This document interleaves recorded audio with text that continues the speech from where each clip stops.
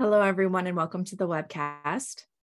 My name is Christine Dorsey Davis. I'm the Executive Director of the Ohio chapter of the American Planning Association, and I am your webcast moderator. Today is Friday, June 23rd, and we will hear about the National Zoning Atlas. For content questions related to the presentation, just type them in that Q&A box. We'll get to those at the end during our designated Q&A. I will ask that if your question is for a particular panelist, please write their name in the question. It just makes it a lot easier for me when I'm going through everything. If you have any technical questions, please type those also in the Q&A box, and I will do my best to answer those. Up on your screen is a list of our sponsoring APA chapters and divisions for 2023. Thanks to all those participating sponsors for making these webcasts possible and free to members. Today, we're sponsored by the Northern New England chapter of APA, so thanks for joining us today. Next on your screen is a list of our upcoming sessions throughout the summer.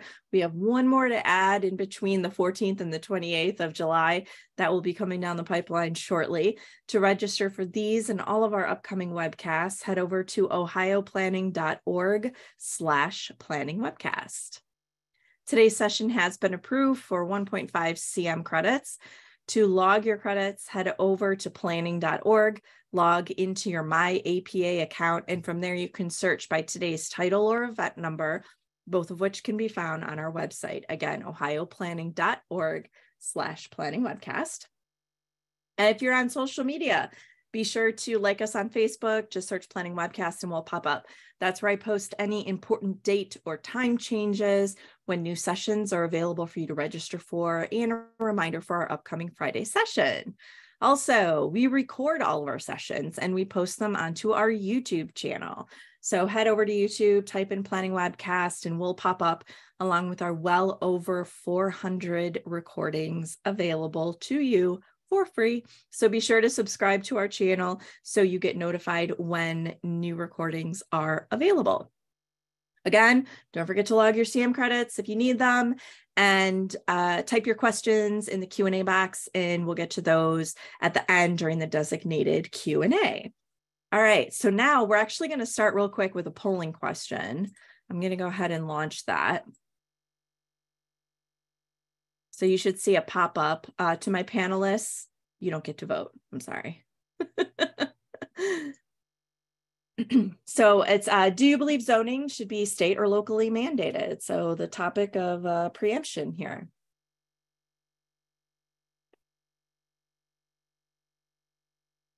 Give it another second.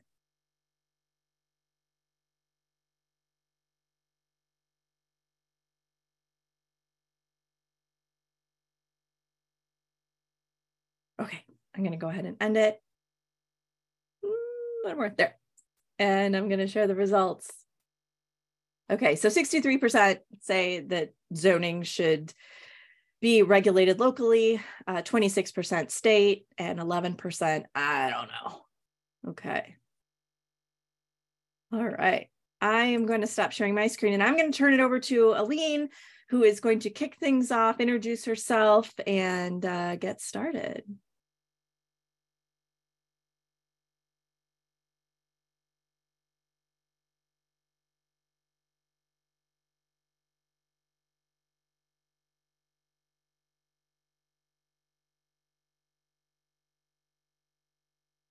And you're also on mute, so don't forget to unmute yourself.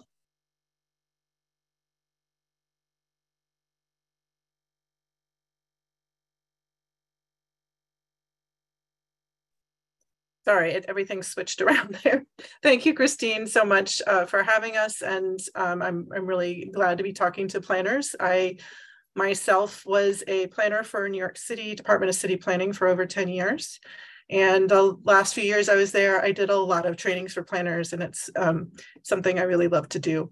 I am the project coordinator for zoning for the National Zoning Atlas, and the National Zoning Atlas is hosted out of Cornell's Architecture, Art, and Planning School, and it's in their planning department's legal constructs lab. So we're deep in there And we're a small team, but we are quickly growing. I have a partner, Scott, who handles the geospatial side of things.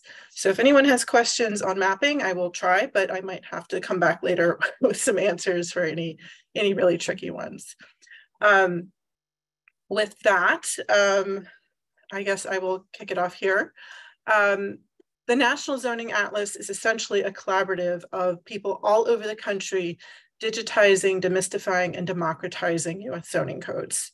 And I honestly, this is really appealing to me because in addition to being a planner, I'm also a librarian. I have an information and library science degree.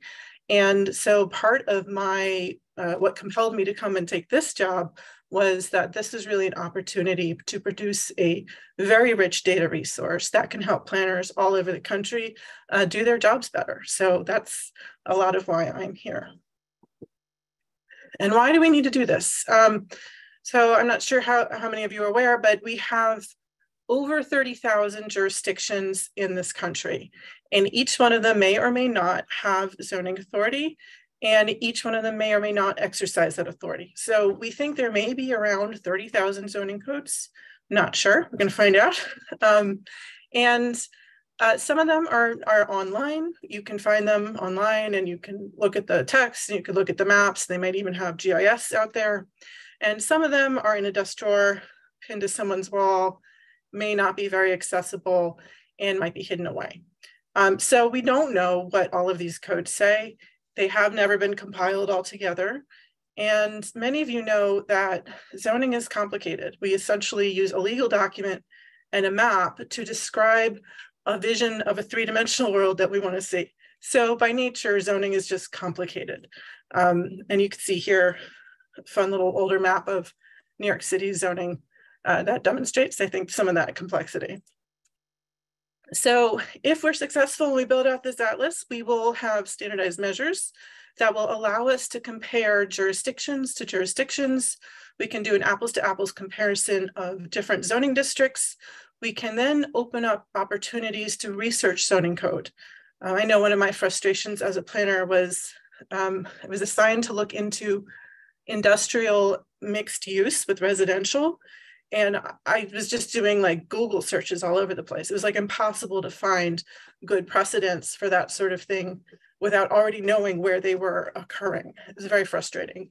So hopefully this will open up academic research, but also allow planners to do research that can then strengthen their plans and regional plans that are going on all over the country.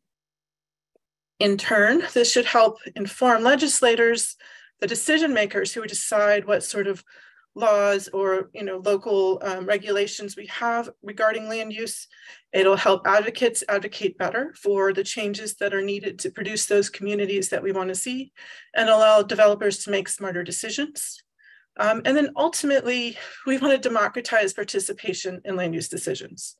So I'm guessing there's a lot of people out there who have had to sit through public hearings and not heard germane comments to the actual zoning regulations. And this will really help, I believe, help people, regular people, show up to their planning board and be able to make cogent arguments and actually advocate for rational things to make their communities better. One of my favorite experiences so far, started in January, was when a gentleman from Connecticut actually reached out and told us thank you, because he used the Connecticut Zoning Atlas to produce a map that he took to his local planning board and was able to convince them that they should implement an ADU regulation to allow ADUs in their community. And he was super thrilled.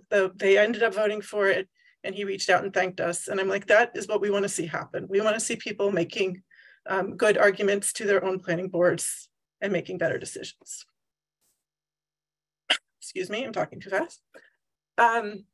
So how do we do this? We have a methodology. It's a formal methodology. My supervisor, Sarah, who's the one this is her brainchild. She produced the first version of this, and we just released a second version, I think about a week ago. And it is a unique standardized methodology that all of the teams use to produce a data set and a map. And In addition to having the methodology, we also have a centralized database and data entry system that we launched this year to make it easier to do this. So this new methodology is generally the same, but it incorporates that new database and data entry system. And like I said, it's being implemented all across the country. Here's a couple snippets from the interface itself. It allows, prior to this, we were doing this through spreadsheets. And this is hopefully an easier, all of the analysts I've demoed this to and who've used it have said it's much easier than using a giant Excel spreadsheet. But it also allows you to do a lot of tracking. So you can see in the little map on the upper right, this is the New York State team's map, and you can see it tells me how many jurisdictions we're working on, how many we've published that are complete, and how many don't have their geospatial files uploaded, that sort of thing. And we could pull all sorts of data, either zoning districts, jurisdictional data, all of that can be pulled out. We also use it to store all the documents. So we upload the zoning codes, the zoning maps, and GIS files into the system. So it's all nicely stored and easy to search and find. Oh, it also allows for a review procedure. So planners or analysts who are doing the work can finish doing the review of a zoning district, submit it to their team leader, who can then review it, either choose to mark it complete or send it back with comments for them to adjust or check some things. And each team has their own little space within the system so that they're not stepping on each other's toes, or data's not getting shared unnecessarily. The actual analysis is focused on the 7 uses you see to the left. And all of these are, you'll notice, residential. In each one of those categories of uses, we have about 100 data points that we collect on each one. So if it's, so we have minimum lot sizes, maximum densities, parking requirements, how much lot coverage they can have, whether they have to be connected to water and sewer, all of that sort of thing around the lots. We also capture structural information, front yards, rear yards, side yards, maximum number of units, minimum unit sizes, maximum heights in feet and stories, all of that sort of thing. We grab all of that data and we have it in our database. On the geospatial side, they're doing similar work. They're gathering up the zoning map. Then they look at GIS files, make sure they're in alignment. Sometimes they're not. So they do clean them up and then add them to the system so that they can be visualized. And here you can see a sample of what the final zoning atlas on the national level might look like. We're still working on it. But this is kind of the sort of, this is from Montana, which you'll hear about later. But this is the sort of data that when it's combined, you have your zoning attributes, and then you'll have your shape files, and they'll produce a very nice little map that you can do some analysis on. Currently, we're working on figuring out all the different types of ways that you can filter and produce different sorts of analyses. In terms of our structure, we have, in addition to providing the tool to do the actual data collection and the methodology, we also provide access to the National Research Collaborative. So all of our state teams get to talk to each other, learn from each other, share resources and that sort of thing. We have regular meetings with them. We have office hours to support their teams, both for zoning and geospatial guidance. And then we also do some support in their launches and in their startup. So we help them connect to funders, put their teams together initially, and then when they're done with their state atlas, we help them launch it. We help them do publicity support and research, all of that sort of stuff. The state and regional teams, they do all the hard work. So they're collecting the codes, they're reading the codes, they're entering the data, they're collecting all these geospatial files. If they exist, if they don't, they're creating them from scratch. There are some techniques we've been picking up, and we try to also gather up data that we find at the national level to help the state teams with this. But sometimes it does come down to just, you have a paper map, you got to just draw the GIS for it. They also do, might do research reports and publicity. And a lot of them, and you'll hear about this, work towards doing policy changes both state and locally. The state team structure tends to vary. There is one or many state leaders, and they might have different roles. Usually, we'd like to see an institution that's involved that can handle grant funding and the administration of that sort of funding. There may also be someone who focuses on legal end of things, planning end of things, that sort of thing, to help guide the team when the questions come up. And then you have the two types of analyst teams, and they do the work, and then it all comes together in their state atlas, which then gets funneled up into the national one. Here is our very first completed atlas. This is Connecticut. And you can see here that, you know, there's a lot of ways to filter it. And the real joy of this is that it produces very simple diagrams that allow you to understand the issues that are going on statewide. So here you can see that for Connecticut, 91% of the state allows single family housing as of right, but only 2% allows 4 or more units as of right. So this might directly explain the housing crisis that they're going through. We have teams all over the country. We have over 25, so over half of the country is covered at this point. And of those, we have Connecticut launched, New Hampshire launched, which you'll hear from too. Montana did a partial, all the major cities in Montana, and Tennessee did a major jurisdiction metro area, and they're working towards filling out their whole state.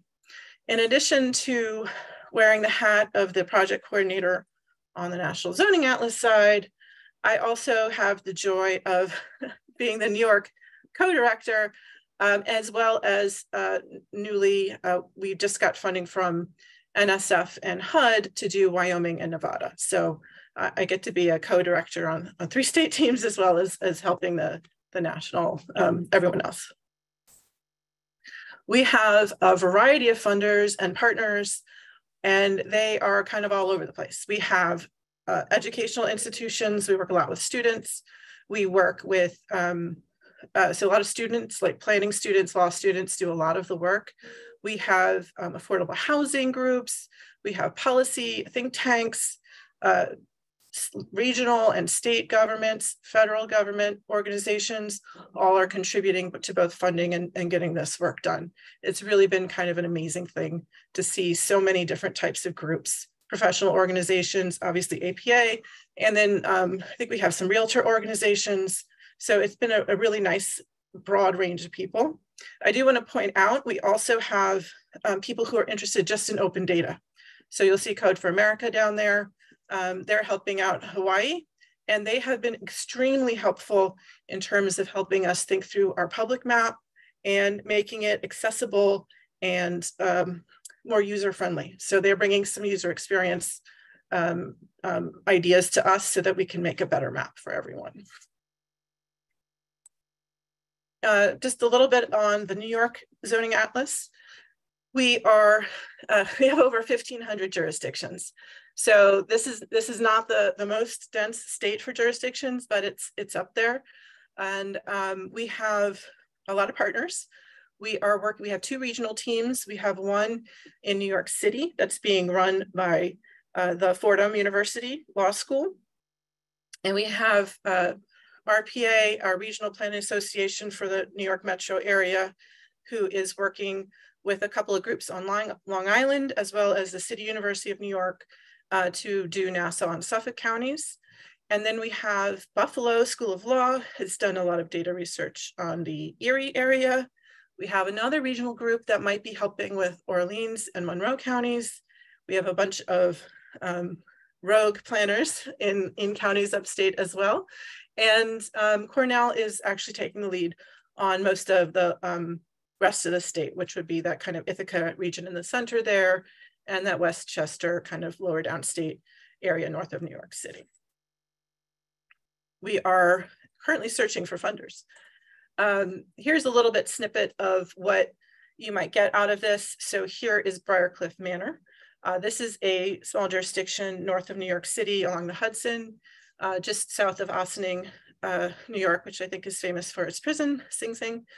But here you can see that of their 22 zoning districts, only 5 allow 3 or more units to be built without a public hearing.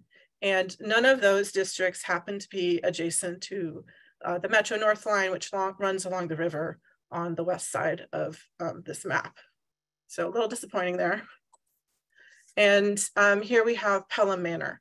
This is a small village directly north of the Bronx. You could see the border line there in gray across the bottom, or diagonally across here. I have my pointer, that's what it's for here.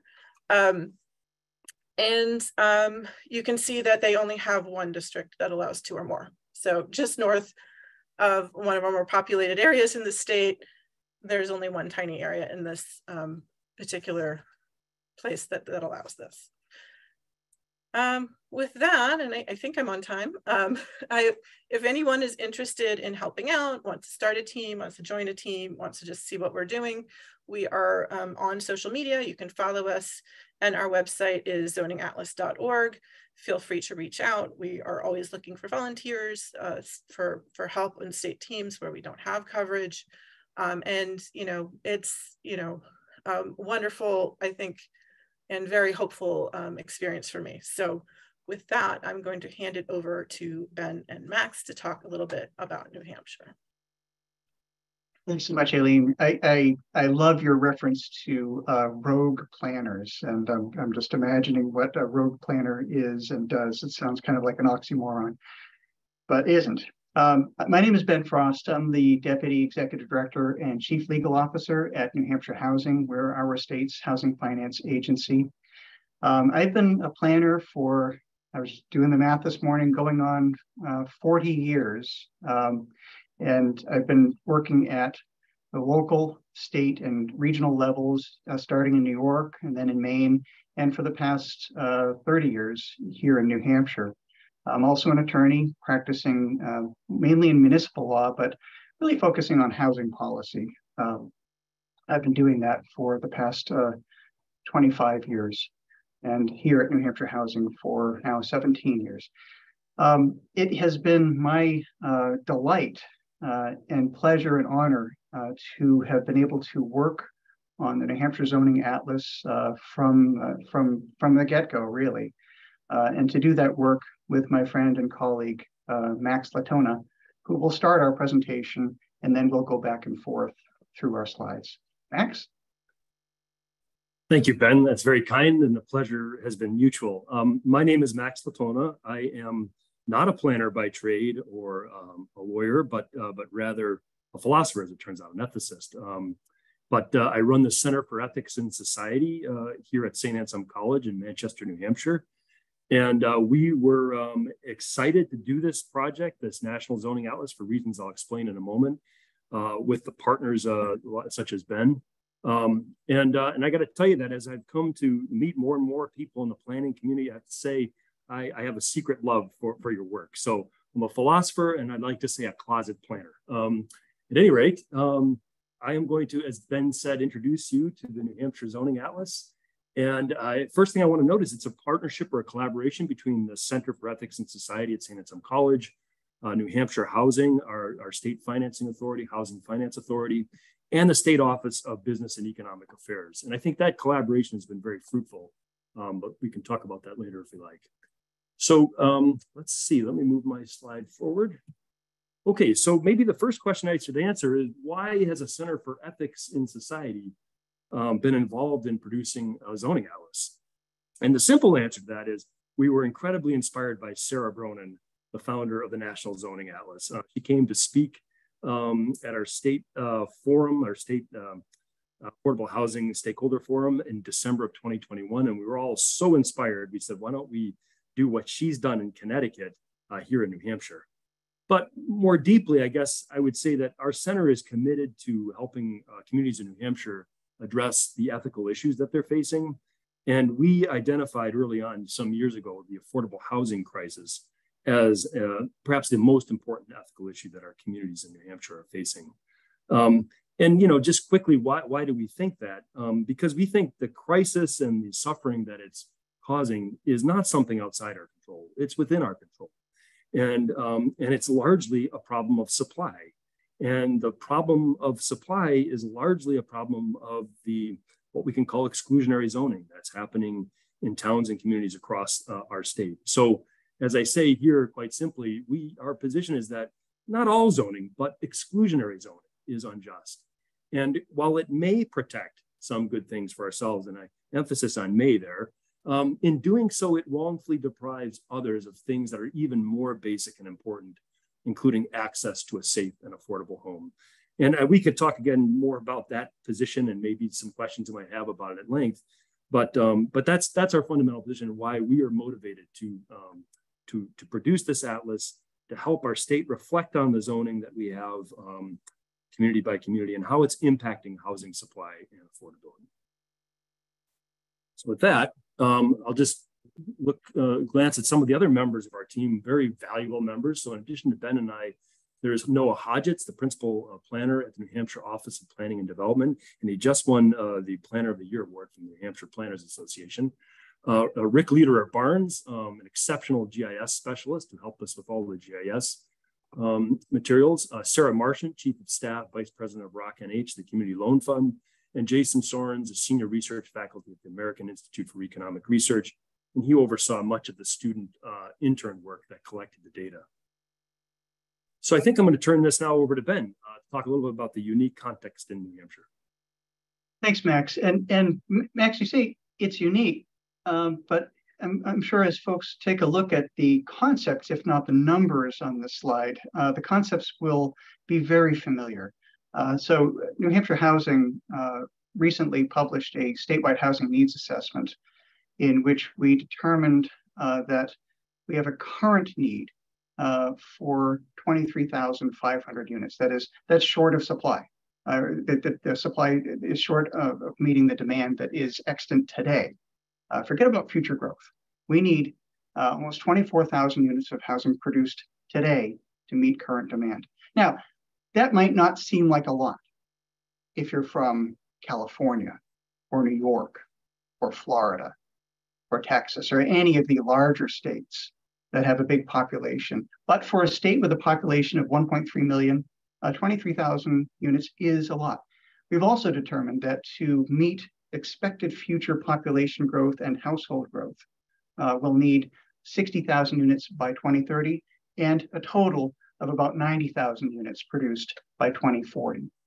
That is to account for the current shortage of supply and future growth. And we are simply not producing housing at a rate that would meet that identified need.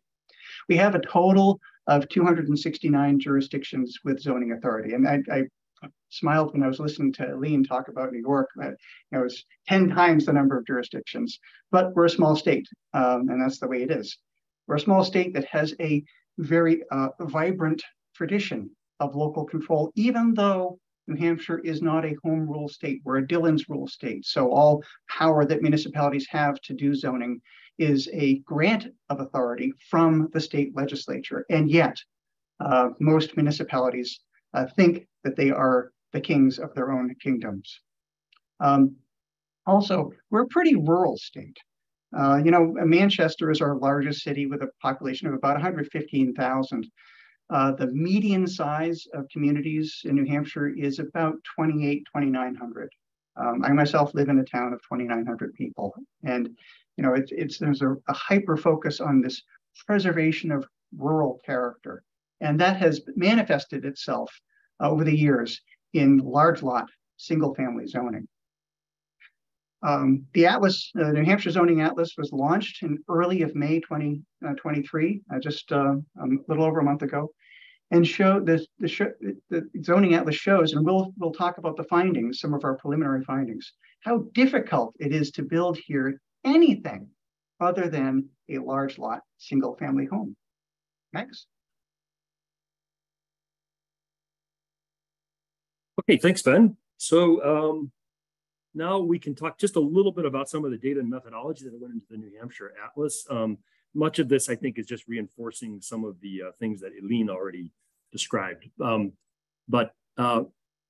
scope of our Atlas includes over 23,000 pages of zoning, subdivision, and site plan review ordinances and zoning maps. The data was frozen as of June 1st, 2022. I will say that our interns are busy right now creating a new data set that includes all of the 2023 changes that happened in March town meetings and elsewhere. So we should have a new data set in 2023 soon that can be used to compare to 2022. In terms of districts and jurisdictions, there are 269 jurisdictions, as I think Ben may have mentioned, and that includes 2,139 districts.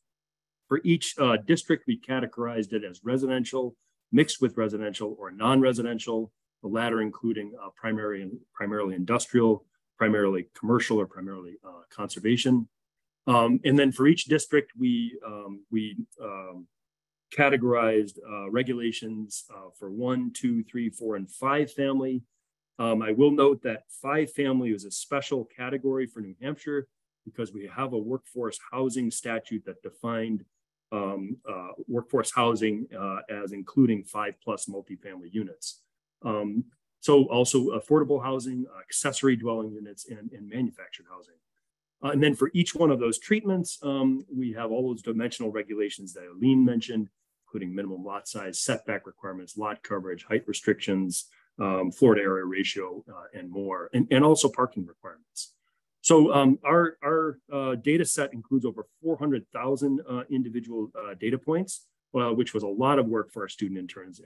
And Ben and I both agree on giving most of the credit for this entire project to those hardworking interns. So yeah, just a few other things about methodology. As far as the atlas, the interactive atlas itself, as you know here in the audience, since regulations governing housing production vary depending on soil condition and the presence of water and sewer, we had to average those values. So ideal and worst conditions to produce a single numerical value for the purpose of producing the graphic atlas. That said, however, we do have a complete data set that includes the sub-ideal conditions, the ideal conditions, and average conditions for researchers who would like to look at that. And all of that can be found, by the way, at nhzoningatlas.org, that entire set of resources, data sets. Yeah, and again, we don't include parcel level data in our atlas, but we do provide links to all of the different codes and ordinances. So researchers or builders or anybody interested in looking at the codes themselves can easily access them from the atlas.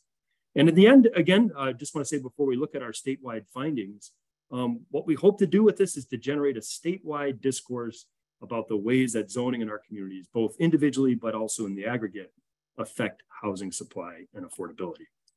So with that said, I'll start with some of the select findings and then turn it over to Ben. So having done all this work on the atlas and collecting the data, we discovered a number of sort of striking things.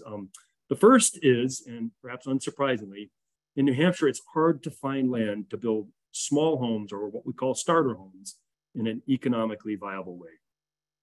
The reason is that most communities have prohibited single-family homes on small lots over most or all of their territory. And so if you look at the graphic here, you'll see that we defined a small lot as less than an acre and less than 200 feet of frontage. And we could, of course, debate why we did that, but we did find that the 40,000 square foot lot was a typical tipping point in many of the codes. So this is what we chose as a definition of a small lot. And then looking at the image of the state, you'll see that there's a lot of gray. That's the non-buildable area. That's permanent conservation areas. Those are wetlands and large water bodies. And then of the remaining area, you'll see the orange, which is where single families are allowed on small lots. Turns out that's just 16% of the buildable area of the state, a really small percentage. And as you can see, some of those areas are in the northern part of the state, which is really not very heavily populated, not close to job centers. So you'll see the orange then is where it's single family are allowed on small lots. The purple is where small lot single families are prohibited.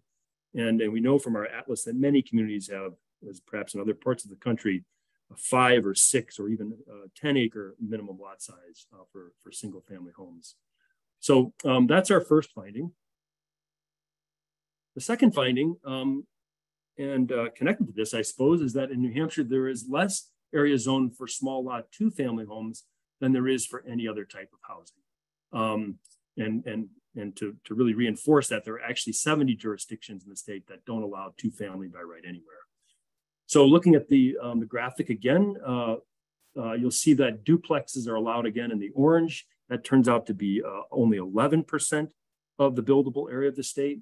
The yellow, there are some income restricted areas. And then the purple is prohibited. And again, the gray is non-developable. So the density metric here is greater than 2 units per acre, by the way.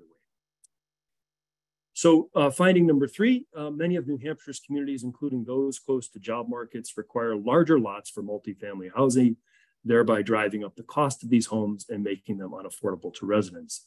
So again, small lot 5 families defined as less than 2.5 units per acre.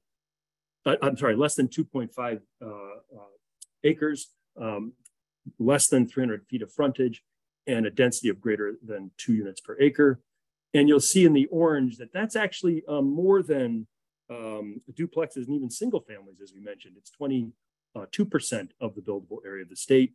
And we think that the reason that multifamily housing is easier to build in the state than duplexes is because of that workforce housing legislation that I mentioned earlier.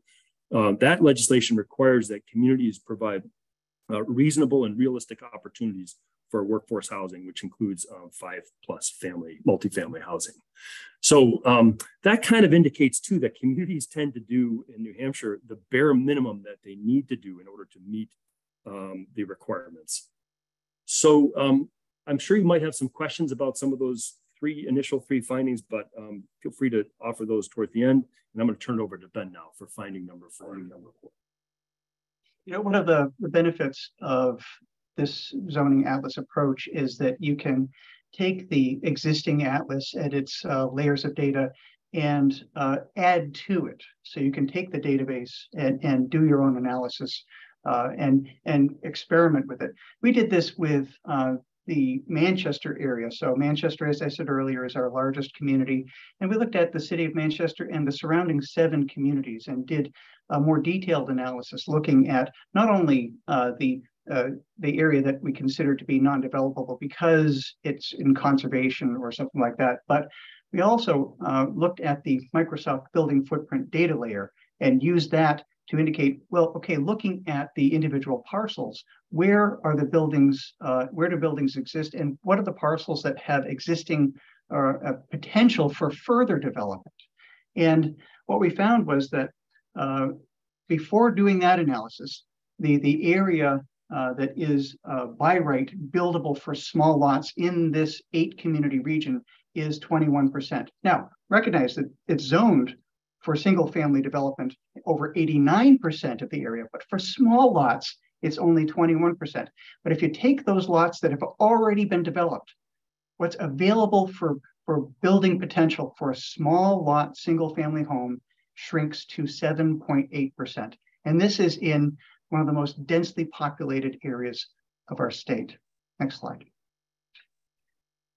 We extend this analysis also to look at the potential for small lot 2-family potential, duplexes, and also for small lot 5-family potential. Recognize these are slightly different characteristics, and even for and you see that the area that's available for 5 lot is pretty restricted. In the town in the lower right-hand quadrant, the southeast corner, Londonderry, allows a lot of 5+ unit construction, but it's age restricted, which is not really what we need here in New Hampshire with a population that we're hoping to grow as our economy grows. Next slide. New Hampshire also has a law that requires municipalities to allow an attached accessory dwelling unit wherever single-family homes are allowed. This was a law that was adopted by our legislature in 2016. It has a lot of flexibility, though, and many communities use that inherent statutory flexibility to impose barriers to the development of ADUs, including, as you see, those communities that are shown here in the bright pink shade, those communities that require 3 or 4 parking spaces for an accessory dwelling unit, which is really shocking if you think about it. I mean, irrespective of the size of the ADU or the number of bedrooms, let's say there's one town in the very bottom of the map there. That's the town of Hudson.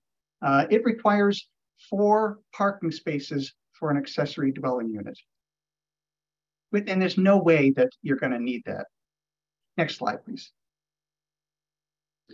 Also, in New Hampshire, manufactured housing we regard as a really important means of having people develop what we would call naturally occurring affordable housing. That is without public subsidy.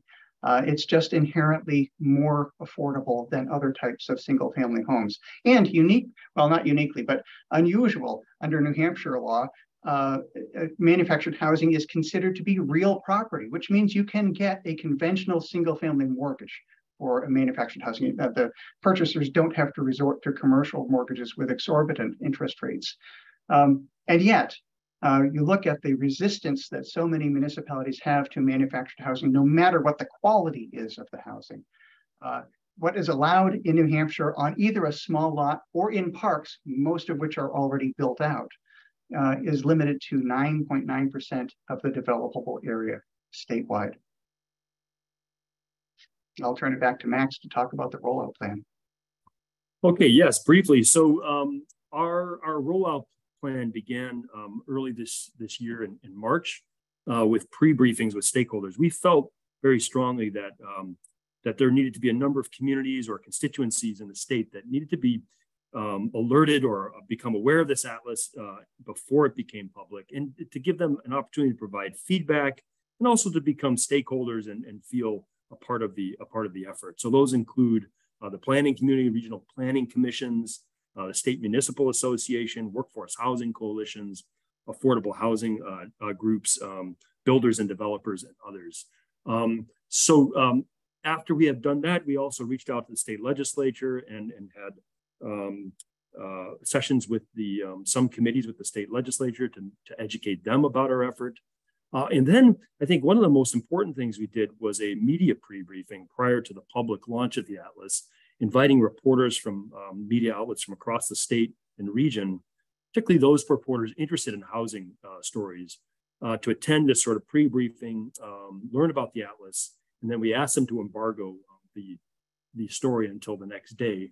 Some of them didn't actually honor that, but and then we had our public launch event on May 9th. We had representatives from across the state and different communities attend a public event where we released the Atlas, showed people how to use it and our statewide findings. And then since then, we've been very busy across the state and region presenting the Atlas to different groups and constituencies and really trying to stimulate conversation about not only our zoning, but in each community, but again, some of those statewide findings that are limiting some of our housing production. So what we hope to do in the remainder of this year and in future years is to work with communities, individual communities, to provide our Atlas and our data and our researchers as a tool to support the kind of conversations they need to have in their communities about zoning, and again, hopefully to make an impact on some of the restrictions. So with that, I'll turn it back over to Ben to wrap up. So these conversations that Max talks about is really the most important thing. While we see the zoning atlas as a data-based driver of policy, and that's really what we hope to get out of this. It's all going to be because people are talking about it, and what we're seeing statewide is this really robust conversation that people are having about the nature of zoning in their individual communities. And the legislature also is taking note of what's going on here. It's important to note too that these data are all available. So those 400,000 points of data that Max mentioned can be downloaded by anyone and used for research and analysis, comparing one community to another. comparing groups of communities, looking at zoning statewide. This is available for anyone to work with.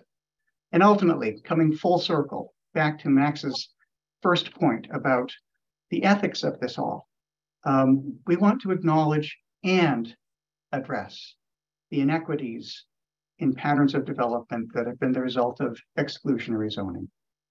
And with our last slide, there's where you can find the New Hampshire Zoning Atlas and send us your requests. If you find an error, please let us know using that address.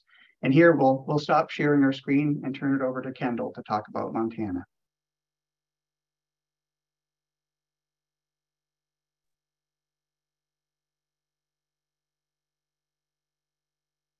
All right, I'll get my slides up here.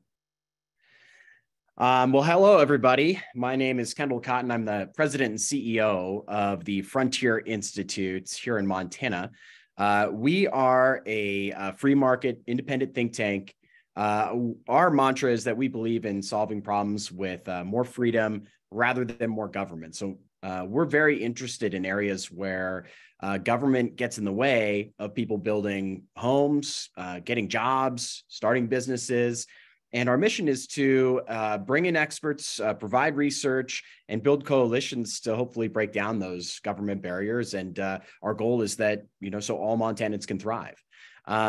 So about, just over 2 years ago, Montana was dealing with really a robust housing crisis. We have kind of been discovered as a state during the pandemic with the advent of, really remote work for a lot of industry sectors. A lot of folks on the coasts are saying, why am I living here and not in Montana? So we had a massive population influx over the last couple of years. And that really led to immense pressure on the housing market. In fact, I think for a while there, and just until recently, Bozeman, Montana was seeing a median home sale price of like $850,000. So that's the town I went to college in. And that was a good example of just how bad things have gotten here in Montana. Really the concern went beyond affordability for a lot of Montanans. The concern was, if our state's going to grow like this, everybody was worried that we're going to turn into states like Colorado or like California. And we'd kind of lose the specialness of what makes Montana a great place to live, where we have these tight-knit communities and this great access to the outdoors. We're one of the few places left in the world where you can be, working at your office job in Missoula, Montana, and then, 10, 15 minutes later, be on the mountain bike path or be fishing a blue ribbon trout stream. So that was something that was top of mind for Montanans. If you walk down the sidewalk in Bozeman or Missoula, housing affordability was the top concern. But when we started looking around for solutions, we noticed that there was a strong skepticism from local leaders in a lot of these communities, even running against the advice of their city staff and the city planners against this idea of zoning reform. And there was a skepticism that zoning reform was even a viable strategy to address our housing crisis. So we were looking at what Sarah and her team did in Connecticut with the Connecticut Zoning Atlas, and we decided that that would be a great model for us to really visualize the extent of zoning in Montana and how zoning plays a role in our housing market, in our housing supply, and by consequence, affordability in Montana. So we set out to create the Montana Zoning Atlas project. And Montana's a vast state. We have a lot of empty areas that don't even necessarily have zoning. So we chose to evaluate and focus on the growing areas. So we focused on 13, fast growing Montana counties, the places that we're seeing, probably the most population pressure over the last couple of years. And, our goal was just to clearly demonstrate how zoning plays a role in, preventing people from being able to build these most affordable types of starter homes like duplexes and accessory dwelling units. And hopefully give that information as a resource to lawmakers to hopefully spur reform. We zeroed in on exclusionary zoning, just like New Hampshire, and we kind of termed it differently in Montana. We termed it California style zoning rather than exclusionary zoning. And it's true, exclusionary zoning tactics were, for the most part, pioneered by California cities at the turn of the 20th century. Cities like Los Angeles were some of the first cities to implement, this zoning regime that excludes multifamily, smaller units, and smaller lots from the majority of their city centers. And that's a big problem, and something that we communicated to local leaders and state leaders was that these types of homes, these kind of missing middle style developments, the duplexes and the triplexes and the ADUs, those are typically the most affordable types of homes to build. They're more affordable by design compared to single family homes on large lots. And so by excluding those homes from vast portions of our communities, we're really doing a disservice to the affordability and taking the rungs out the ladder for young families, renters, and workers who are trying to move into our cities or start their lives there.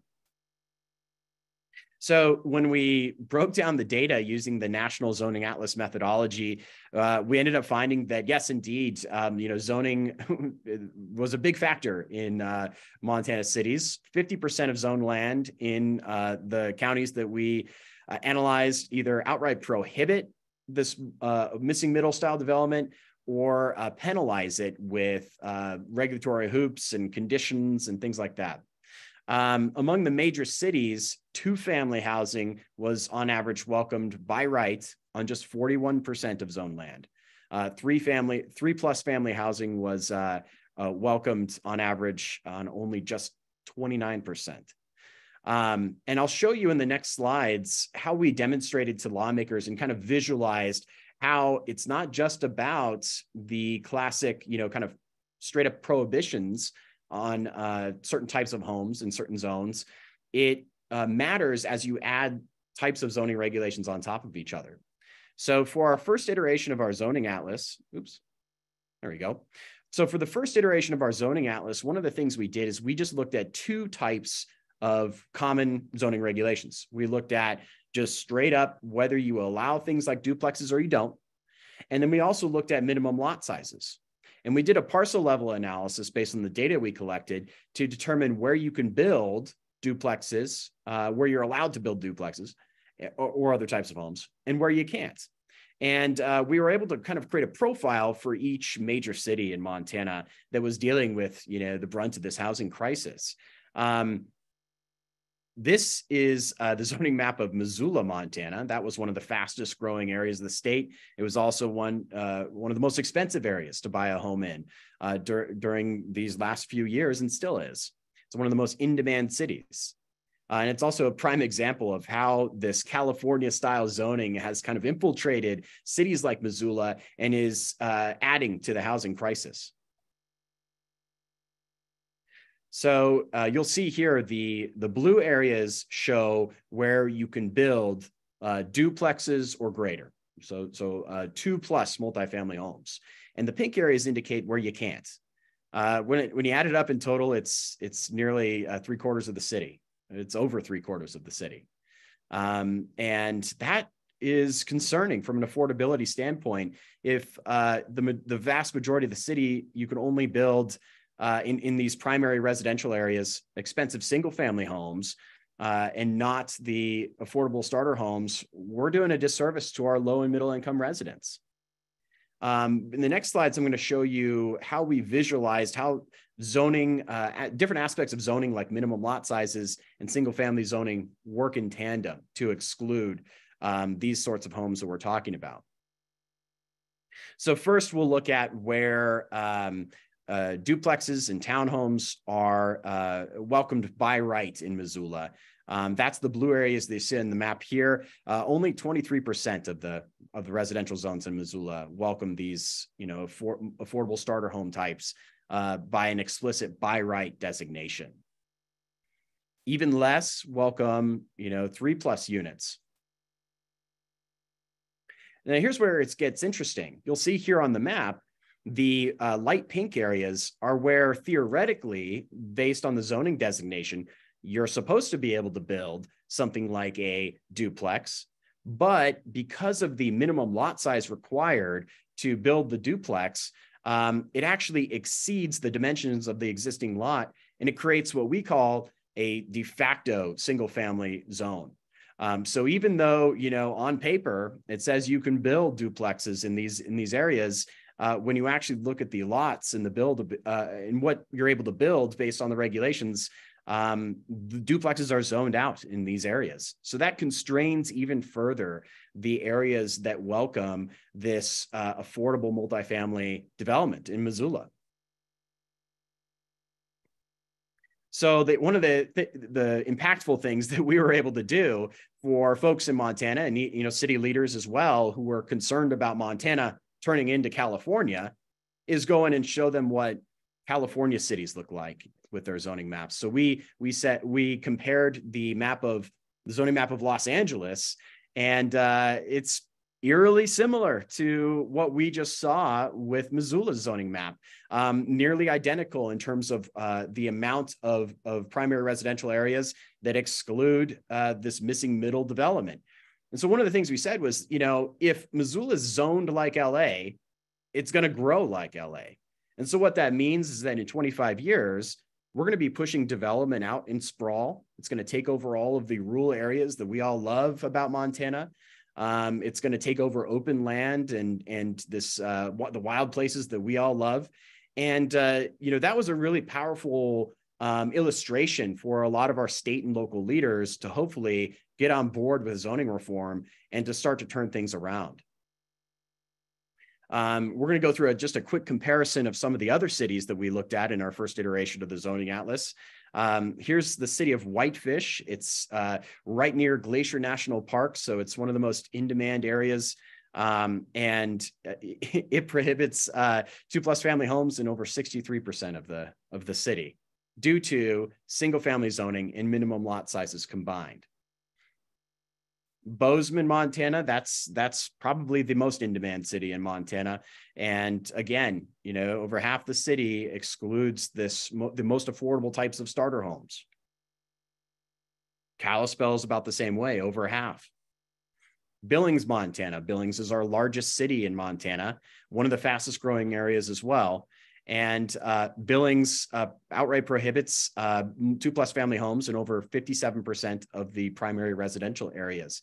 An interesting note about Billings is that they had recent reforms that did away with classic minimum lot sizes, and they only impose minimum lot widths on lots. And so you can see on the map here with our parcel level analysis, we didn't find any what we called the de facto single family zones. We only see basically just outright whether you allow something or not. An interesting thing that we found was that Helena, Montana, that's our state's capital city, actually permitted 2+ family homes by right in 100% of the primary residential zones in the city. And additionally, they outright abolished minimum lot sizes in 2019 in response to this building affordability crisis. So you could see here, if you're a builder coming into Helena, you have a lot more space in the city and a lot more percentage of the city where you could build multifamily developments. And so that was something that we were able to use in our advocacy to say, look, leaders, if you're skeptical about zoning reform, it can be done. Look at Helena, they're doing it. And it seems to be working. One of the interesting notes that we made was that if you look at some of the cities that have looser regulations, like Billings and like Helena, the home prices are fairly a little more reasonable compared to places like Bozeman and Helena and Kalispell and Whitefish that are seeing just incredibly high prices. With our expanded Zoning Atlas 2.0 that encompassed the full National Zoning Atlas methodology, we were able to again provide a comparison for the major cities in Montana, and additionally look at where they allow things like ADUs and where they allow duplexes and beyond. One of the interesting things we saw was that, you know, a city like Great Falls, which isn't seeing the extent of population demand influx that other cities are seeing, has essentially a ticking time bomb. If they end up being a place that's discovered, they only allow duplexes in 8% of the city. And we've seen in news reports that that is causing problems with development already. And of course, you all know that it's not just about how much you allow for things like duplexes. It also matters how complex your zoning codes are. And so we were able to compare, you know, what types of zoning regulations these cities impose. And you can see there's pretty wide variability across cities. And what's interesting is that, you know, when you talk to some local leaders, they're very just tied to what their existing zoning code says. And they say that, oh, well, we can't get rid of that regulation. Everything would be chaos. And we say, well, look to your peers. These cities are working just fine without minimum lot sizes or maximum density restrictions or whatever.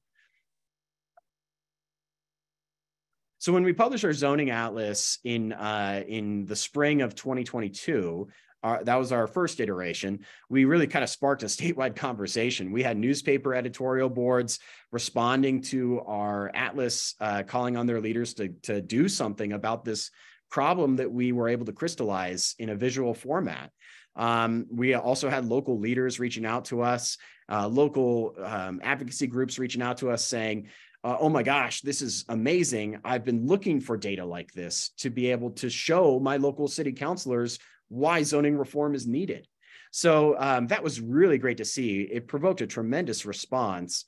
And ultimately, it culminated with Governor Gianforte in Montana calling together a task force of diverse leaders to put together some solutions to address this crisis. I was honored to be included on that task force, and the goal of the task force was to develop solutions that the legislature could then implement at the state level. The task force was able to use the Montana Zoning Atlas as essentially justification for many of the recommendations that were made, focused on reducing regulations, streamlining permitting, and reforming this strict California-style zoning that we see in Montana cities, and that our zoning atlas was able to visualize. From there, the task force really kickstarted what has been an amazing bipartisan coalition around zoning reform in Montana. We were able to partner with folks on the left and the right, really from all walks of life and from all different perspectives, to come together and support zoning reforms, both at the local level and at the state level. The governor has also been a leader in this space. And, you know, he's been one of the few governors in the country who's really kind of, you know, stuck his neck out there and said, look, this is something that needs to happen. One of my favorite stories is I was at a reception at the governor's house earlier this spring, as the legislation was kind of winding through Montana's legislature. And when I pulled up, I noticed that literally across the street was a triplex. And I brought that up to Governor Gianforte, and he said, oh yeah, well, that's no big deal. So our governor is I think, maybe a YIMBY in some sense. We also were able to leverage the data that we had developed through the Montana Zoning Atlas through our coalition into really salient messages that were able to reach folks wherever they were at on the political spectrum. If somebody cared about, you know, the climate impacts of sprawl, of the climate impacts of zoning that prevents cities from becoming denser and more walkable, we were able to speak to that. We're also able to speak to folks, you know, more so on the right, who were worried about property rights and who cared about, you know, preserving kind of the character of rural Montana. So we were able to have a message that was tailored to wherever you were at. And that led to us being very successful this legislative session in this spring. So I'll just quickly walk through the major bills that were part of the slate of zoning reforms that were passed in Montana earlier this year at the state level. Senate Bill 323 from Senator Jeremy Trebus. This essentially abolishes single-family zoning in cities that are greater than 5,000 population statewide, and it restores the rights of landowners to build two-unit housing. The way we defined it in the bill was not just duplexes, 2 units on a lot is allowed. Additionally, the SB 323 says that the zoning regulations imposed on landowners building these 2-unit developments can't be more restrictive than what's required for a single-family zoning lot. We're already seeing the impact of this. Whitefish had proposed a pretty onerous new landscaping ordinance just a month ago. And what they realized is that it wasn't in compliance with this new law that was passed because they required all this landscaping work for all types of development except for single-family homes. And so when they realized that that violates Senate Bill 323, they had to walk that back, and now they're excluding duplexes from those onerous requirements as well. Senate Bill 382 from Senator Forrest Mandeville, that was referred to as the big bill, and it was a big bill. There was a lot of pages. It was a complete overhaul of our land use planning statutes. And essentially, at the end of the day, what this bill did is after cities go through this new comprehensive planning process, it essentially eliminates the need for discretionary permit approvals that are contingent on these contentious public hearings where you have the neighbors coming out saying, not in my backyard. So essentially, during the comprehensive planning phase, when there's determining the growth policy of the city, they'll invite the public's input. And then once everybody agrees on the rules of the game and agrees on the zoning map, then we don't need any more public hearings because we've already gotten public input. And that's going to streamline development tremendously in Montana. Additionally, it requires local governments to actually plan for the future and to determine how many houses do they think they'll need in 10, 15 years, and how do we need to adjust our zoning map to accommodate that housing need. Right now, there's no such requirement. And then lastly, we also worked with Senator Mandeville to develop a menu of specific pro-housing reforms that local governments have to select from to encourage housing development. Things like eliminating minimum lot sizes, eliminating some of these owners' parking mandates, allowing for mixed-use development, et cetera. This bill also requires that manufactured housing be treated equally to single-family housing and traditional housing, and that's a big deal in my opinion. Senate Bill 528 from Senator Greg Hertz is our ADU bill that passed this year. It requires all municipalities to allow at least one attached, detached or internal accessory dwelling unit.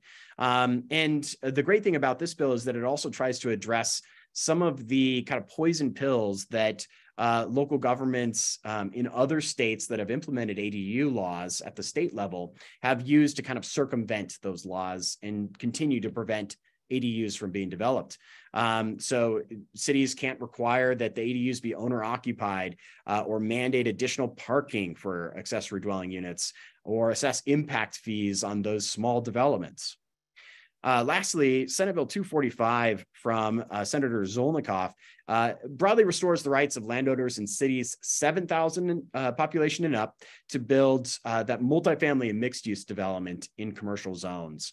It also focuses on the parking requirements for those sorts of developments, prohibiting local governments from mandating more than one off-street parking spot per unit. So that was a pretty tremendous slate of legislation, and our bipartisan coalition was just absolutely thrilled. The governor championed these laws when they were passed, and we've gotten just a tremendous amount of national attention for these reforms. Oops. So I welcome any questions, and I would be happy to dive into further the Montana Zoning Atlas interactive map that we've developed. So I'll go ahead and pull that up, and I guess we can start the Q&A. All right. Great. So if my fellow panelists will go ahead and turn your cameras back on. And we're going to start very broadly talking about the zoning atlas. And the first question is, and I'll tell you, when I first heard about the zoning atlas, this was sort of my first question too, is we spend a lot of time gathering up all this information and putting it into the system to have available for everyone. But for example, I know here in Ohio, when the group that started the project was entering it in, I know of several cities already now that have completely just eliminated single family housing, in their zoning code. And there's a lot of zoning reform going on across the country, which is great, but there's going to be a lot of changes. So this seems to be a very static piece. How are we making it not static, so that it's capturing all the things that are happening and the updates that are taking place in all of these different states? I can speak generally, and I'll let the state teams, if they want to speak on how they're handling it. But in general, the new system that we have allows us to flag jurisdictions that do need to be updated once those happen. Part of our methodology also involves reaching out to local planning planners in jurisdictions and ensuring that they review the stuff and then send it back. We don't get 100% on that, but if any of you do get one of those emails, I encourage you to actually respond and provide feedback. But the hope is that by starting these relationships with the local planners and making this data set more broadly open, that one, we have the general public looking at it and saying, hey, we need this updated. That's the beauty of open data, right? We have the public out there saying this needs updated, so we know to fix it. And then we also have invested people, the state teams and these planners in the jurisdictions who want to keep their data updated because it's useful to do these comparisons. The other thing that's nice about the new tool is that we keep all of the historical data. So when a jurisdiction revises its zoning, we keep the original zoning and we have a new set. And that allows us to actually do historical comparisons, which is going to be a really great research tool for academics and other people who want to understand the changes of zoning over time. But I'll let anyone fill in the gaps that I may have missed. Well, I could speak to New Hampshire a little bit. I think I referenced it earlier. So we're currently working on updates for 2023. So we have a team of interns who are going through the folder provided by the State Office of Planning and Development. The state office collects zoning changes that have been made by communities, but they don't have all the communities. They're missing quite a few. So in those cases, the students are going directly to the town and the municipality website to see if they can find the ordinance changes on the website or in the code. And then failing all that, they look at the minutes from the town meetings in March, which is how zoning happens in most towns in New Hampshire, to see if there were any zoning changes in the course of those meetings. But we did find out along the way that there were some 2022 updates that had not been publicized last year when we were collecting all this data, that were publicized later. So we're making corrections to the 2022 data set along the way. So that's our hope, to get those changes made in the next 60 days or so, and then have, as Aileen mentioned, another data set now to compare 2022 with. Ben, did you want to add anything to what I said? I'll add, that's one of the great things I think about this National Zoning Atlas project, is that it is all really public facing. And so for our Montana Zoning Atlas, we've made sure that not only is our findings out there and publicly accessible, but also the GitHub file for all of our shape files that we were able to get from the local governments. And then our actual data that we collected through our spreadsheet is available and publicly accessible. And, one of the things we did when we published the Atlas is we emphasized that, look, we invite others to join us to continue to not only update this work, but also to expand it. We only, as I mentioned, we only looked at 13 counties. Really, I don't think there's many more counties that have in Montana that have extensive zoning. So I think we covered most of it. But one of the gaps that we did have was Montana, we found out, has something kind of unique that we haven't really seen in other states. We have like this grassroots style zoning called citizen initiated zoning. So we have, traditional county imposed zoning, but then in Montana, citizens can get together. 65% of the property owners in a 40-acre area can get together and form their own zones. And those are actually kind of quasi-sovereign jurisdictions. And so we weren't able to assess those at all in our Montana zoning atlas. And that's something that we welcomed future research on. Anyone else? I will add one other thing. When we were working on the Connecticut Atlas, the first one that was launched, as I mentioned, that they did a lot of ADU reform subsequent to the launch of the Atlas. And so this summer, we're trying to do that update. And we recommend most teams to pick a cadence to kind of do their updates on a regular basis. And knowing that the cities might be changing their zoning much more rapidly, the more rural areas. I mean, I've seen codes from like 1965 that haven't changed. So, some of this, it'll depend on the jurisdictions. I don't think it's reasonable to, something like New York City, where every council meeting, there might be a vote to change zoning somehow, that would all be done in the moment. But I do think that in, doing a reasonable, every 6 months, every year, making sure that you're getting all the major changes in is likely to happen. And we are kind of looking forward to long-term, how do we structure the Atlas, the National Atlas itself, to ensure that we can support the state teams. Not all of them intend to continue on into the future. And so how can we produce funding and other streams, and hopefully, some of the local state governments have shown interest in helping maintain these data sets. So, we're still thinking through long-term, the big picture for the nation, for the updates. All right. So next question, and again, we're still kind of overarching here. When it comes to the type of data that's collected, are we able to take into account like overlay type districts or like form-based codes, like, kind of not your traditional Euclidean pieces of zoning that you normally, sometimes see, but also like agricultural and rural, just the different types of zoning outside of like just your regular city zoning. How do we take that into account? Is it taken into account?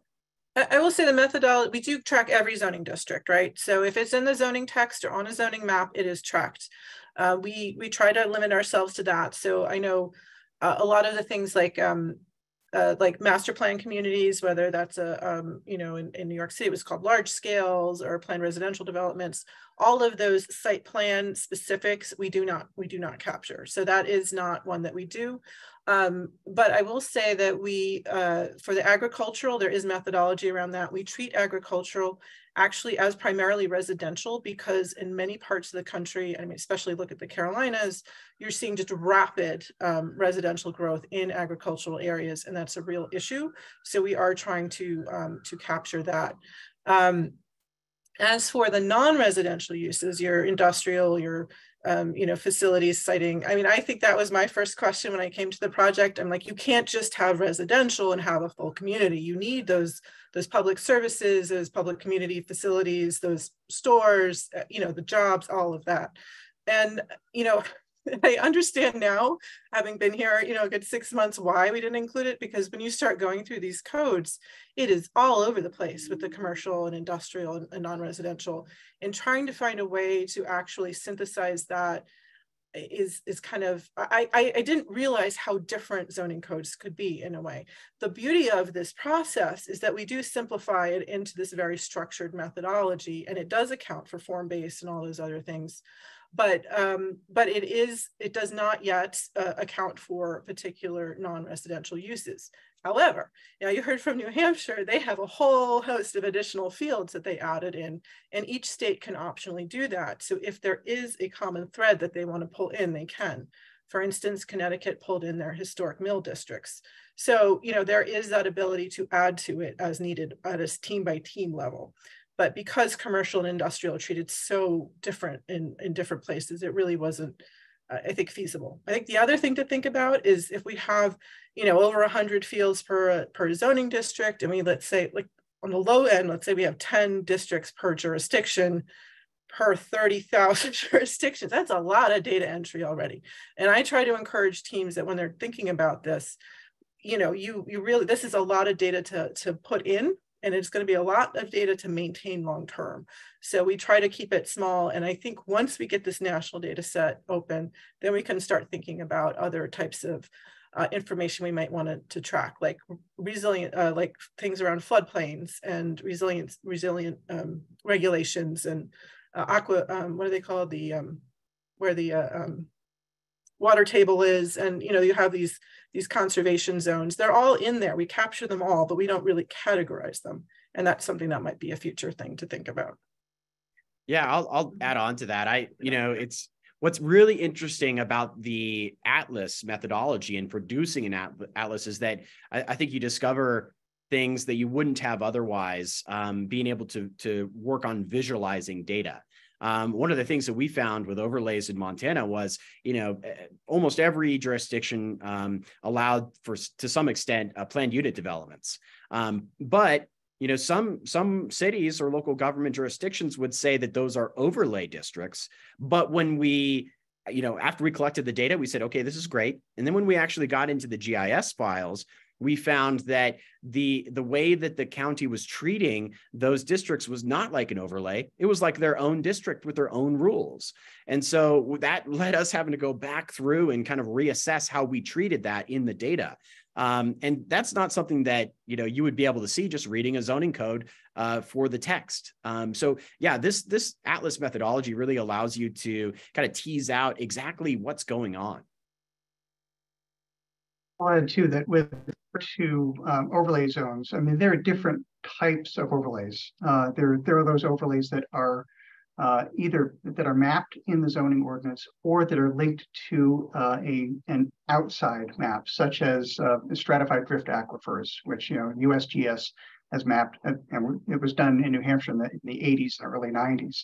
So we have those maps available. So if a municipality is regulating on the basis of the existence of an aquifer, a stratified drift aquifer, then we have that. That's easy to do, even if it hasn't yet been digitized. Other types of overlays have the characteristic of a floating zone. So, for example, a wetland, and I'm not talking about national wetland inventory mapping, but a locally identified or based on state definition wetland area, which can only be identified through specific site analysis. That's impossible to map. So it might exist in the zoning ordinance, but it can't be represented in this way.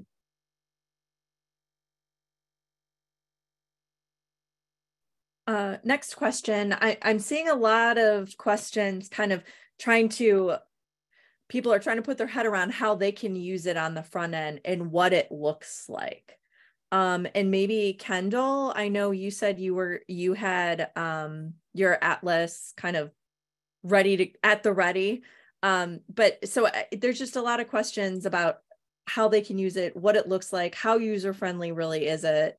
So Kendall, if you wouldn't mind just kind of walking us through a little bit. And obviously each state's Atlas is going to look different and maybe function a little bit differently, or am I wrong? Or is all of the user front end going to look the same? I guess that's a question too. For now, each state will have their own thing. And even going forward after we produce a national one, they'll still have that ability. Each state team owns their own data and they can use it however they like. So that's our data agreement works that way. The National Atlas will host a national map, and we are, like I said earlier, we are working on what those filters and what that interactivity will be. We're not there yet, but definitely we've been looking at all the state atlases as they come out and trying to figure out, you know, pulling out those best practices from that and what people seem to really appreciate about each one. Yeah, I've just pulled up here. This is our Montana Zoning Atlas 1.0. So this is where we had kind of a more limited application of the National Zoning Atlas methodology. And, you know, one of the things we did with our parcel analysis is created this like slide deck that kind of step by step walks viewers through kind of the slides that I provided to you all in my presentation. And then, of course, they can go toggle and filter themselves on the map. Now, with the expanded zoning atlas methodology, where we use the full methodology for our Montana Zoning Atlas 2.0, I'll jump over to that. That allows you to toggle a much greater amount of different variables. So this is the full map, and as you can see in Montana, you're able to see lots of federal unbuildable land in Montana, but I'll zoom in on Missoula just to kind of give you guys a perspective here. This is Missoula, Montana that we were viewing in my presentation. And you're able to go in and toggle, where is two-family housing allowed? Where is it allowed as of right versus only allowed after a public hearing? Or is it income restricted? That's another key variable that we measured, because a lot of cities seem to be only allowing for some of this missing middle development if there are certain income restrictions. So we were able to measure that. You can also toggle on and off minimum lot sizes. So you can see in Missoula, some of the surrounding areas require half an acre or more that I'm toggling on and off here. You could also look at heights of buildings where, they allow for 5+ stories in Montana or in Missoula. You can also zoom in on accessory dwelling units. You can look at where planned residential developments or PUDs are allowed. So you have lots of different options. And if anybody has a specific request, I can pull something up. Oh, I should mention, the tooltip notes are provided. They provide a lot of good information as well.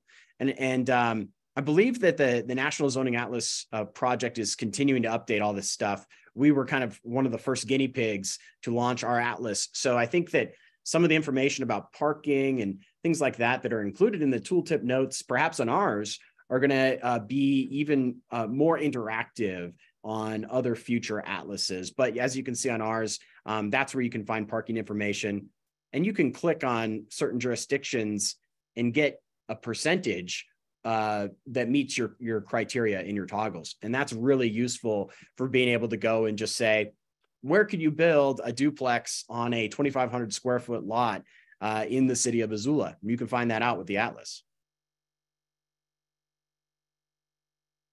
Thank you. In our remaining minute, because I want to get this question in, Ben, you had started talking about exclusionary zoning and how this can support future policy. Could you give an example?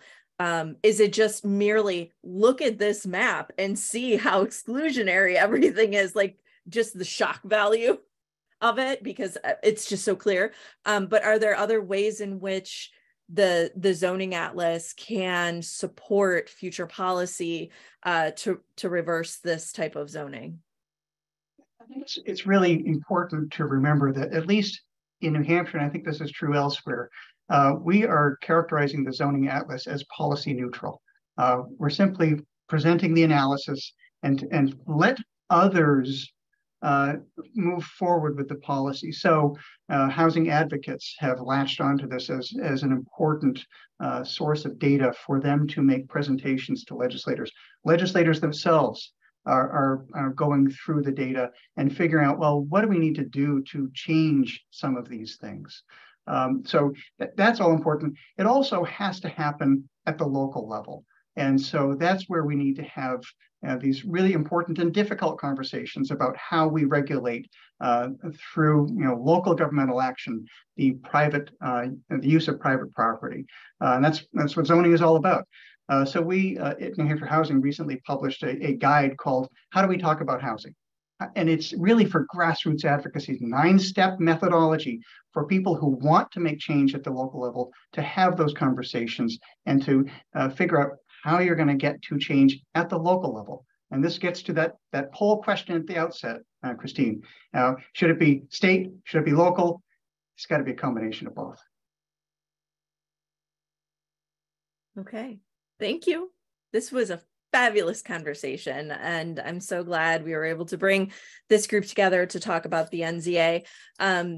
Reminder, you can view a recording of this up on our YouTube channel. It'll be up sometime on Monday. Just search Planning Webcast Series on YouTube and we'll pop up. Don't forget to log those CM credits. You can register for all of our upcoming sessions at ohioplanning.org/ Planning Webcast. And I did put in the Q&A, which I think was public, for those folks that have questions about their state's NZA and volunteering and potential sponsors of their statewide atlas.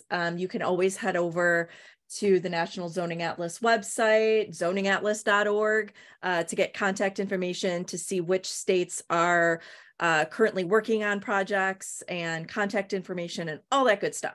Or you can reach out to me and I can connect you. So everyone, thank you for joining today. Thank you for Northern New England chapter for sponsoring. It's great to see everybody, and everyone have a great weekend, and we'll talk next time. Bye.